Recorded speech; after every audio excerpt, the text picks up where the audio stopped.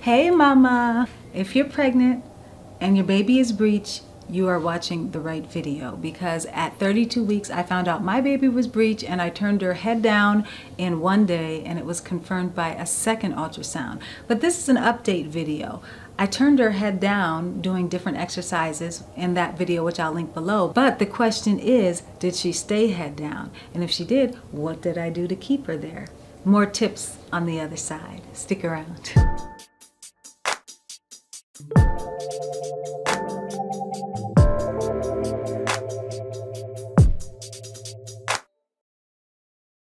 Hey, I'm Timotha, Lanae, indie artist, songwriter, and a mom. Every Wednesday I upload videos on mommyhood, and on Fridays it's all things music. So subscribe if that is your zhush. Is that a word? Subscribe if that's your thing, if either one of those are your thing. And if both of them are, well, hey, double the fun. So when I posted the first video, I was 34 weeks pregnant, and I had found out my baby was breech at 32 weeks. And so I went into immediate action on how to turn my baby head down. And there's 7 tips that I posted in that video, and I'll link that video down below so that you can watch those 7 tips, because I'm not going to fully recap them, but I am going to talk about the ones that I really continued to do and that I think helped. So, answer to the big question, did my baby stay head down? The answer is yay! Yes, she did.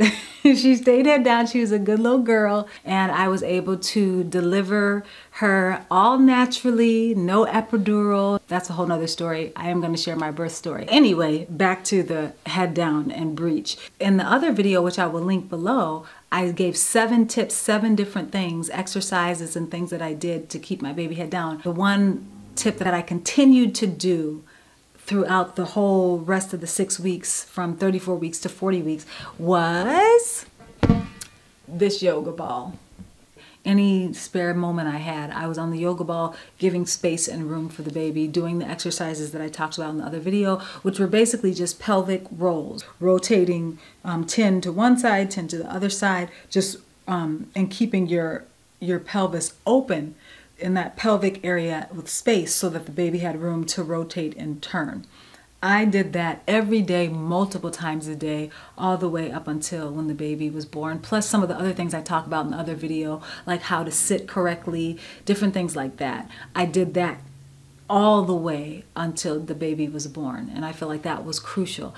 But what did I do new? What are the tips that I didn't talk about in that video that I actually added on to my routine that I believe kept my baby head down and allowed me to have a wonderful delivery? The first tip, I changed my mindset.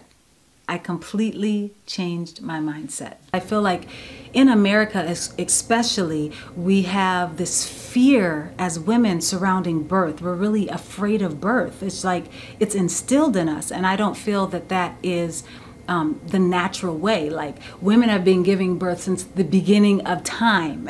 You know, without all of the things that we have available to us now. Why are we so scared of birth? In other countries, there's not this fear of birth. It's just like, this is what we do. And I feel in America, as women, we have a fear around birth. And so I changed my mindset from fear to trusting. My body would do what it was designed to do, and the baby would do instinctually what it was created to do, which was to be head down. So I just trusted. I just gave it up to God. I said, Lord, you know I want this baby to be head down. You know I don't want a C-section. You know I want a natural birth. And I've been doing all the things I can do, but now I just got to give it to you. So when I totally just released the stress, because we all know stress is a killer, literally, over time. If you have actual mental stress around, my baby's breech, will my baby turn? I don't want a C-section. And that's what I was doing. I was kind of obsessing a little bit about it. When I first found out, I could feel myself, you know how you can feel the tension, well, I can anyway, let me know if you can, but how you start to feel the tension creeping up into your neck and you're feeling tense. I was feeling that. So if you're feeling that, the baby is feeling that. It can inhibit the baby from actually turning. So I'd say the most important thing to do is to release the stress and the tension, and just trust that your body and your baby will do what it needs to do.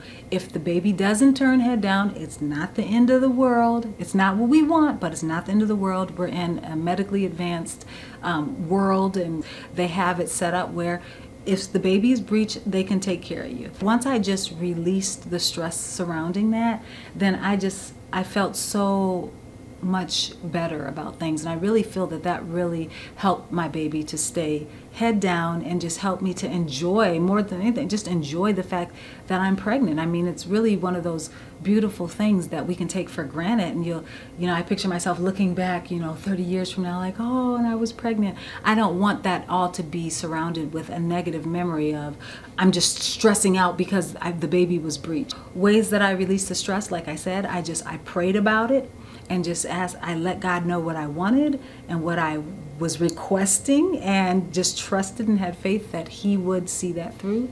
And then I also continued to do the things that I knew I should be doing physically. So I didn't just pray about it and say, okay, now I'm just going to do whatever. I continued to do the things that I felt were really important, like all the exercises that I share in the other video, and then getting my rest.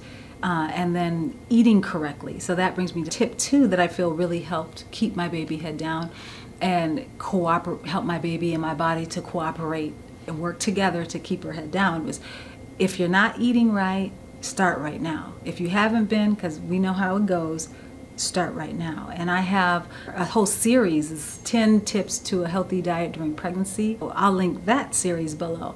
But I really feel that when your body is really healthy and nourished in the way it needs to, things start to work together. If you are doing the things you need to do in your control, which is getting your rest, not stressing out, and then eating right, fueling your body correctly so that it can do everything it needs to do and give the baby the nutrients it needs to grow correctly, I really feel that that helps in the baby staying or turning to the head down position, as opposed to just being so stressed out that we're just eating whatever we want to eat.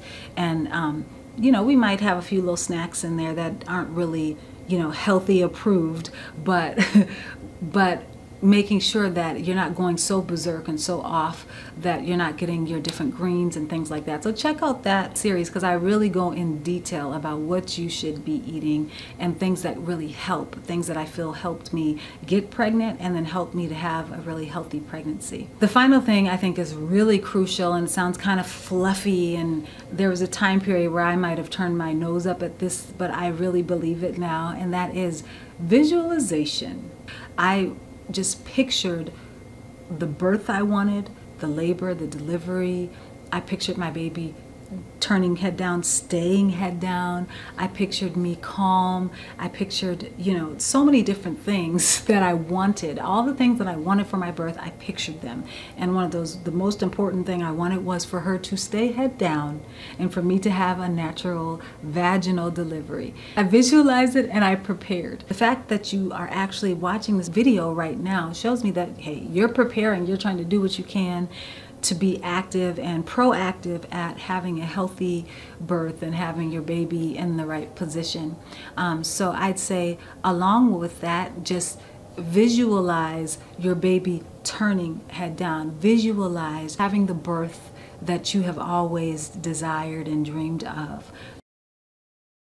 Don't forget to check out the other video that has the 7 tips on how I turned my breech baby head down in 1 day. It's in the description box below. Please do give this video a like if you did like the video, because that really helps the channel. So I appreciate it if you do like.